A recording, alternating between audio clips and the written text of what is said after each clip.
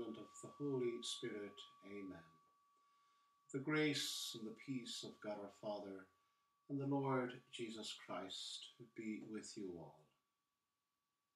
Good day, and you're very, very welcome as we gather on this weekend of September 12th, 13th, and we celebrate the 24th Sunday of the year. We thank God for the graces and the blessings which He has given to us. In a special way, we pray for those who received their Leave Insert results last Monday. We pray God's grace and blessing upon them as they go forward into third level education, apprenticeships, or whatever, that the Lord would be with them and that the Lord would bless them and keep them always in His ways. For those times in our lives where we have failed the Lord, remembering the great forgiveness in today's gospel, the parable about forgiveness, we just ask the Lord to forgive us and that we would be enabled to forgive one another. You were sent to heal the contrite of heart. Lord, have mercy. You came to call sinners. Christ, have mercy. You lead us towards the way of the Father. Lord, have mercy. May Almighty God have mercy on us, forgive us our sins, and bring us to everlasting life. Amen. Glory to God in the highest, and on earth peace to people of good will. We praise you, we bless you, we adore you, we glorify you. We give you thanks for your great glory. Lord God, Heavenly King, O God, Almighty Father. Lord Jesus Christ, only begotten Son. Lord God, Lamb of God, Son of the Father. You take away the sin of the world, have mercy on us. You take away the sins of the world, receive our prayer. You are seated at the right hand of the Father, have mercy on us. For you alone are the Holy One, you alone are the Lord, you alone are the Most High, Jesus Christ, with the Holy Spirit, in the glory of God the Father. Amen. Let us pray. Look upon us, O God, Creator and Ruler of all things, and that we may feel the working of your mercy. Grant that we may serve you with all of our hearts, through our Lord Jesus Christ, your Son, who lives and reigns with you in the unity of the Holy Spirit, one God, forever and ever. Amen. A reading from the book of Ecclesiasticus. Resentment and anger, these are foul things, and both are found with the sinner. The one who exacts vengeance will experience the vengeance of the Lord, who keeps strict account of sin. Forgive your neighbour the hurt he does to you, and when you pray, your sins will be forgiven. If a person nurses anger against another, can they then demand compassion from the Lord? Showing no pity for the person like himself, can they then plead for their own sins? Mere creature of flesh, he cherishes resentment. Who will forgive him his sins?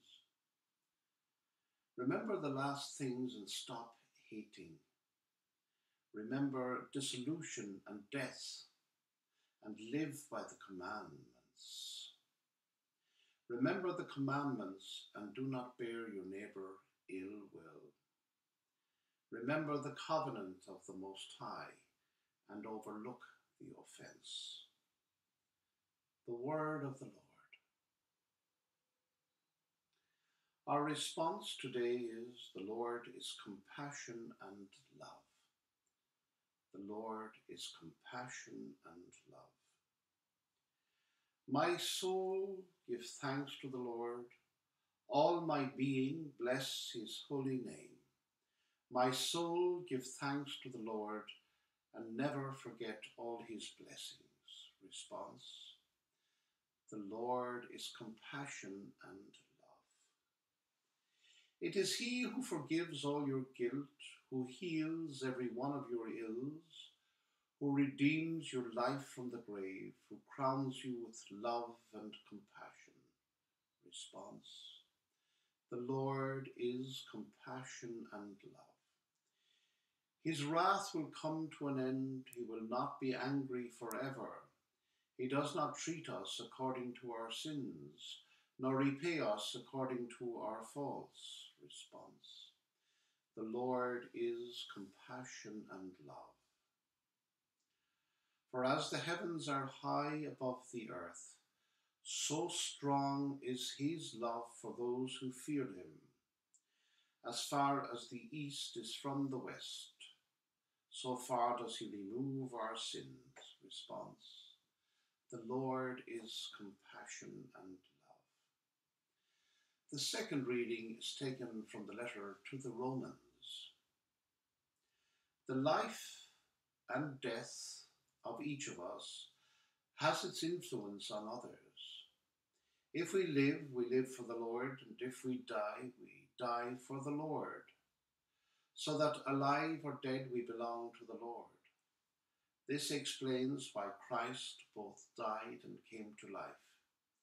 It was so that he might be Lord both of the dead and of the living. The word of the Lord. Our gospel acclamation. Alleluia, alleluia. Speak, Lord, your servant is listening. You have the message of eternal life. Alleluia.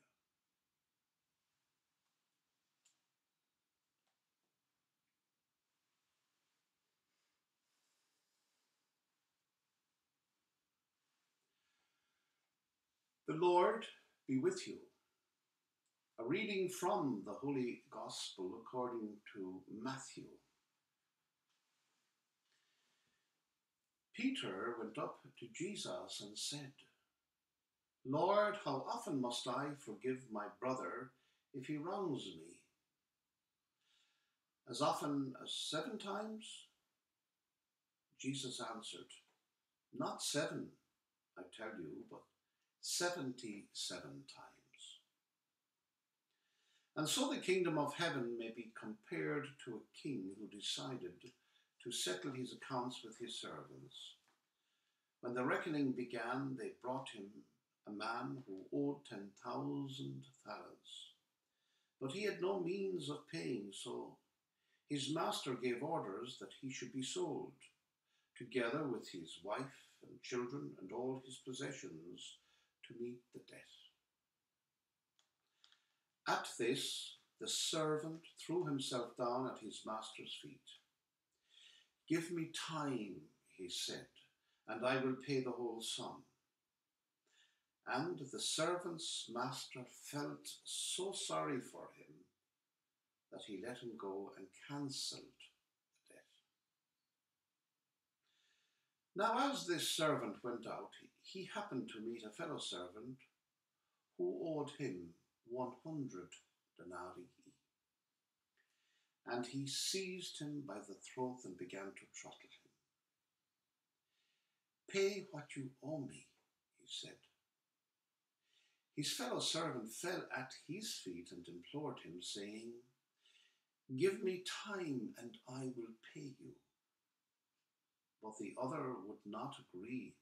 On the contrary, he had him thrown into prison till he should pay the debt. His fellow servants were deeply distressed when they saw what had happened, and they went to their master and reported the whole affair to him. Then the master sent for him. You wicked servant, he said. I cancelled all that debt of yours when you appealed to me? Were you not bound then to have pity on your fellow servant, just as I had pity on you? And in his anger the master handed him over to the torturers, till he should pay all his debt. And that is how my heavenly Father will deal with you, unless you each forgive your brother or sister from your heart. The Gospel of the Lord.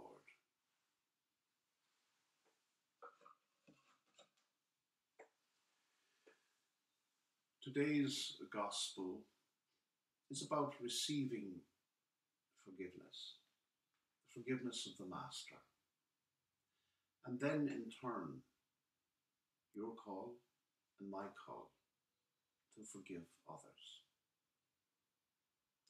And sometimes this is not easy. I'm thinking back again to that beautiful hymn, to the Holy Spirit. Spirit of the living God, fallen fresh in me.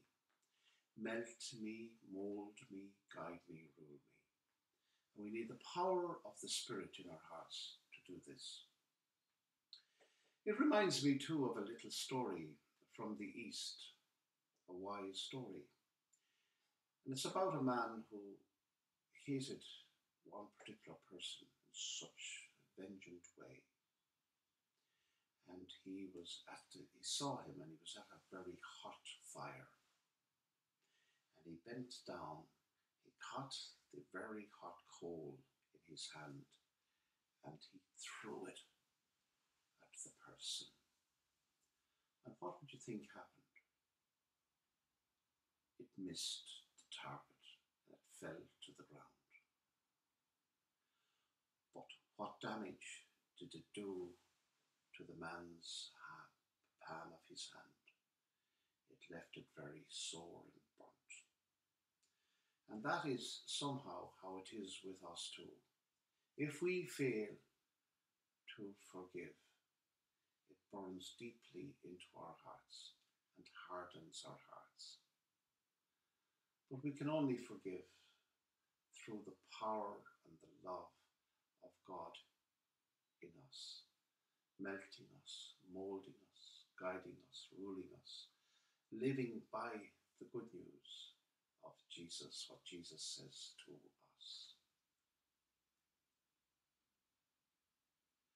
We profess our faith as we pray.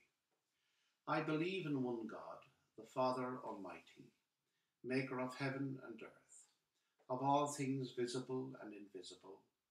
I believe in one Lord Jesus Christ, the only begotten Son of God, born of the Father before all ages, God from God, light from light, through God from true God, begotten, not made, consubstantial with the Father. Through him all things were made. For us and for our salvation, he came down from heaven, and by the Holy Spirit was incarnate of the Virgin Mary and became man. For our sake he was crucified under Pontius Pilate. He suffered death and was buried, and rose again on the third day in accordance with the Scriptures. He ascended into heaven and is seated at the right hand of the Father. He will come again in glory to judge the living and the dead, and his kingdom will have no end. I believe in the Holy Spirit, the Lord, the giver of life, who proceeds from the Father and the Son, who with the Father and the Son is adored and glorified, who has spoken through the prophets. I believe in one holy Catholic and Apostolic Church. I confess one baptism for the forgiveness of sins, and I look forward to the resurrection of the dead and the life of the world to come. Amen. We pause in prayer, thanking God for the gift of our togetherness in prayer today, this weekend. May the Lord bless us, our families near and far. Keep us always in his care. Lord, hear us. I've lit this candle here for those who have done Leaving Cert. The results came out last Monday. And we pray that Christ's light and Christ's love would guide them in their journey forward, in their journey with the Lord, that they may know your presence and your power, Lord, in their lives. Lord, hear us. We pray for all who are sick at this time, suffering in mind, body, or in soul. Lord, we pray that the healing power of your love would touch their lives. Lord, hear us. We pray for all who are affected by the coronavirus in so many different ways. Lord, we pray your grace and blessing on all of us. Keep us free and safe from this pandemic. Lord, hear us. For a few moments, we pause in prayer, and we place our own individual needs before the Lord. Maybe a family, a friend, a family member, a friend is in need of a prayer at this time. We bring them to mind, or bring the situation to mind, and ask the Lord to bless it.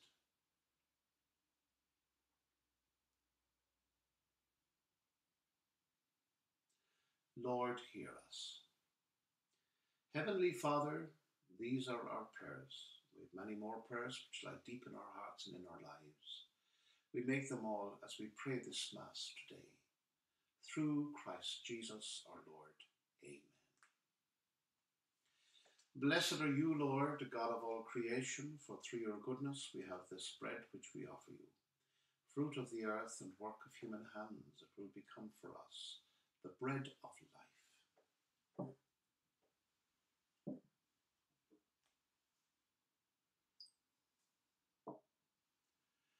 Blessed are you, Lord, God of all creation, for through your goodness we have this wine which we offer you.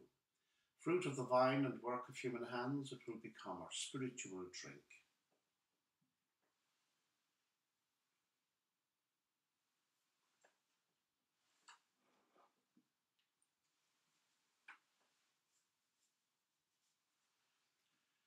Pray, my brothers and sisters, that my sacrifice and yours may be acceptable to God, the Almighty Father.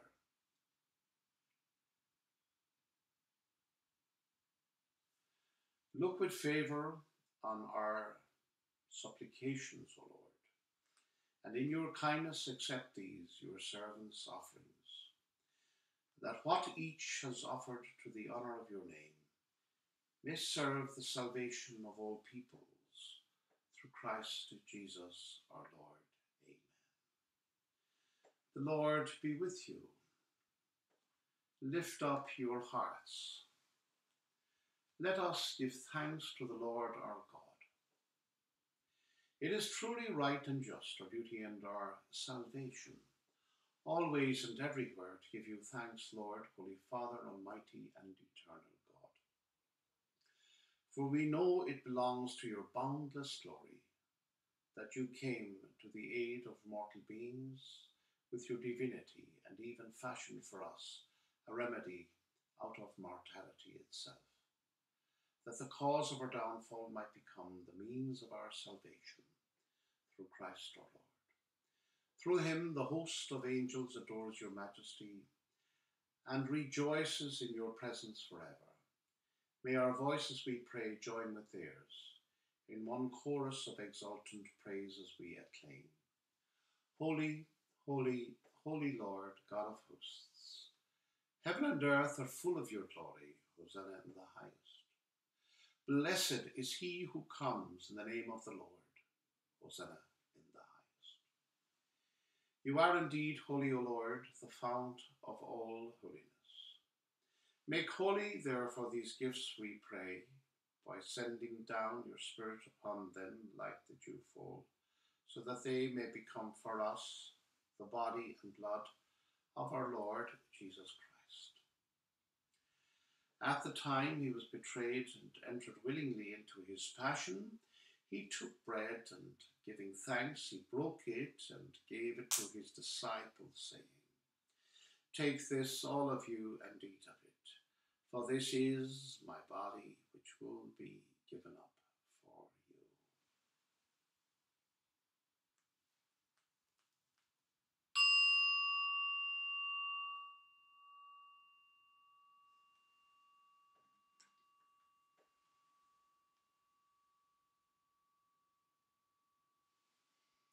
In a similar way, when supper was ended, he took the chalice, and once more giving thanks, he gave it to his disciples, saying, "Take this, all of you, and drink from it.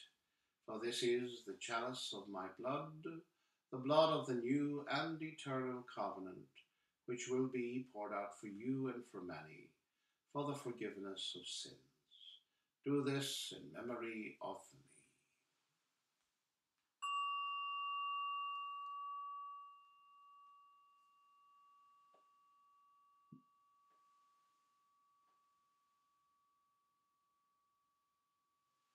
The mystery of faith.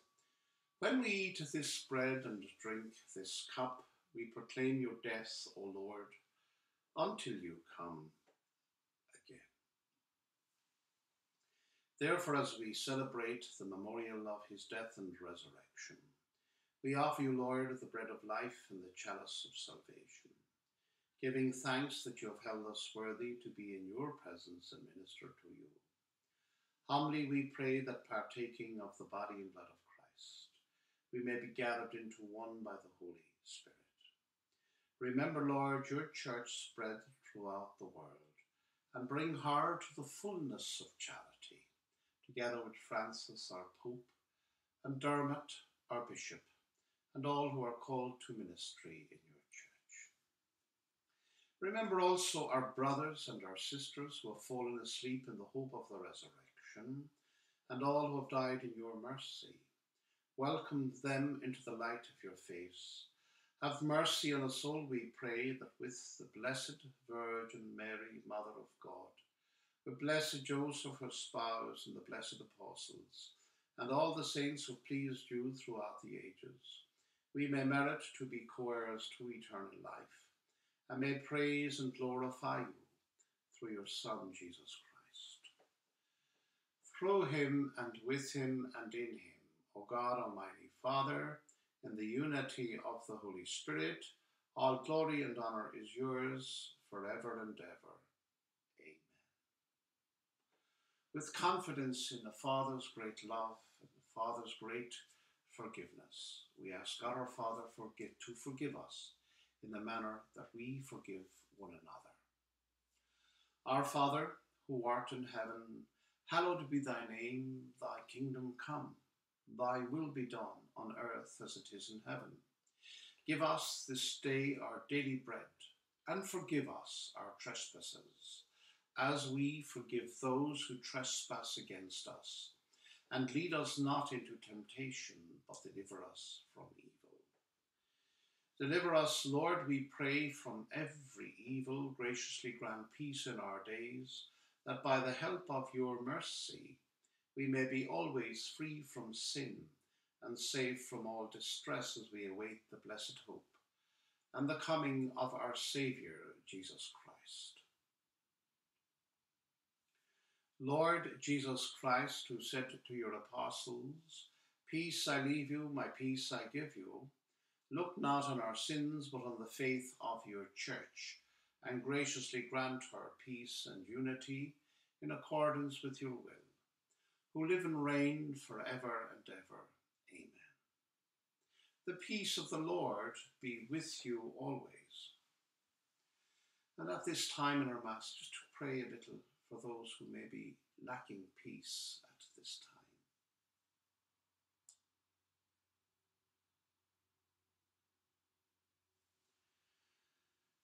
Lamb of God, you take away the sins of the world, have mercy on us. Lamb of God, you take away the sins of the world, have mercy on us. Lamb of God, you take away the sins of the world, grant us peace.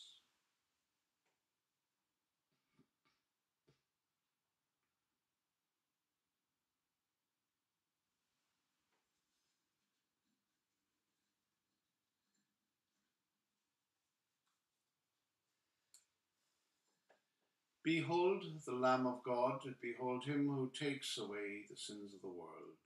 Blessed are those called to the supper of the Lamb. Lord, I am not worthy that you should enter under my roof, but only say the word, and my soul shall be healed. My Jesus, my Lord and my Saviour, I believe that you are present in the most holy sacrament. I love you above all things, and I desire to receive you into my body and into my soul. Since, Lord, at this time I am unable to do that, I know that you are with me spiritually. You're in my heart, you're in my life. I embrace you, knowing that you are there with me. Never permit me to be separated from you. Amen. O sacrament most holy, O sacrament divine, all praise and all thanksgiving be every moment of thine.